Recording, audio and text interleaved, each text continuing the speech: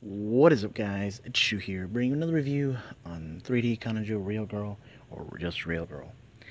This episode was...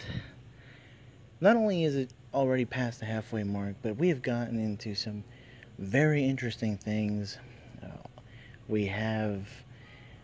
Personally, I want to say the MVP of this episode is definitely Ishino. I mean, we start off with her kicking the heck out of Tsutsui, where he was moping and thinking about his previous experience on a class trip or a trip with other people, and it wasn't very memorable. And then her having her confession, sort of a, I guess, kind of confession to Takanashi, and him just flat out rejecting her. I predicted these two will end up getting together anyway. They are very similar, and we see that throughout the episode. But we get into the meatier part of the episode where things are just brewing. We have Ito's feelings starting to become more and more noticeable. We're starting to see that he's a character who is starting to realize that he's not that much different than Tsutsui, his friend. He's also thinking that of the words that Tsutsui had told him before, where it was, is it wrong for someone else to like me? And now he's thinking the same way. And he was actually going to talk to him about this, but things go south further in the episode. We also have Ayado, who, again, innocence sucks in this in this series, I guess, as a whole, because a lot of people in this series aren't very innocent. We have Ishino that isn't very innocent, Takanashi, even Tsutsui is not very innocent. Igarashi, to a certain extent, isn't really, but she's very blunt. But it's just that Ayado is just doing things or getting caught in situations without herself even realizing of a possible outcome. And what I mean by that, I'll get to in a second. But speaking of bluntness, we have Takanashi kind of giving the same treatment that he gave Ishino a few minutes ago.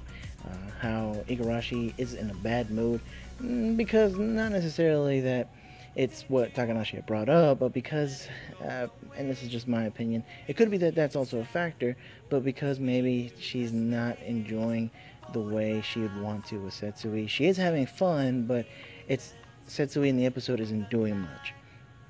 But going back to Ayado, it is just very interesting to see how something innocent is turned into something deeper. And what do I mean by that?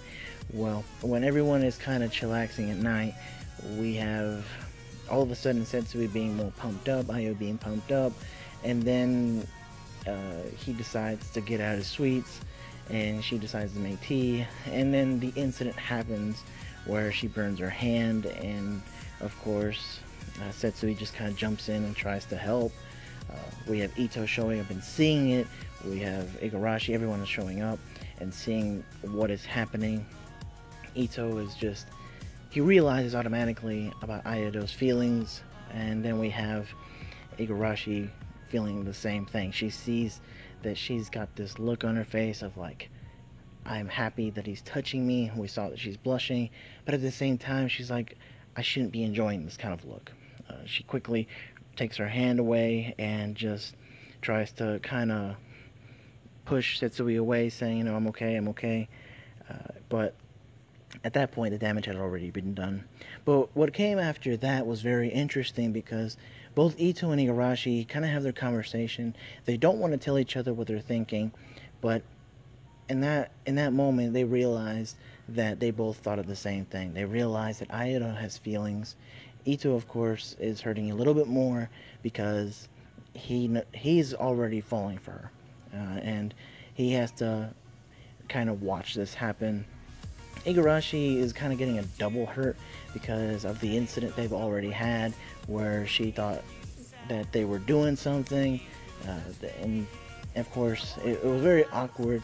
And now we have Ishino once again being the MVP, kind of talking to her and say, look, don't let this happen again. I mean, if you had something that bothers you, tell them on the spot. Don't let it boil up and bottle up like the way you had it before.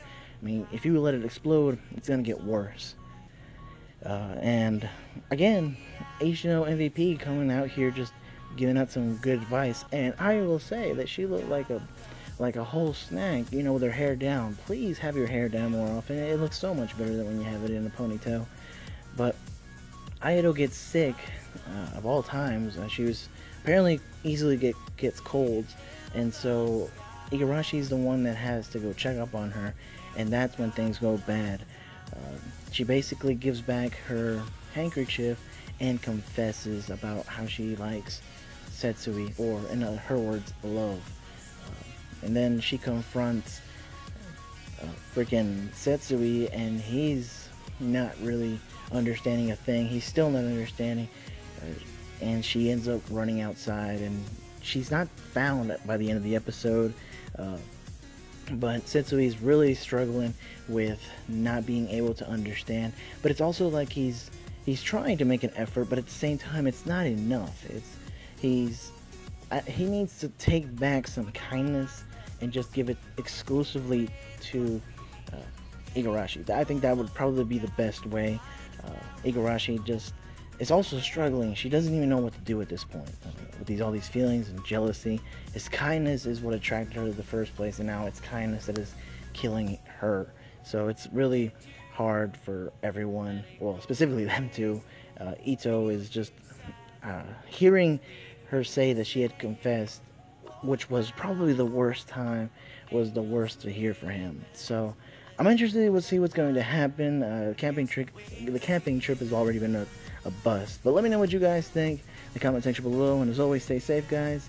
And like I always say, I will catch you later.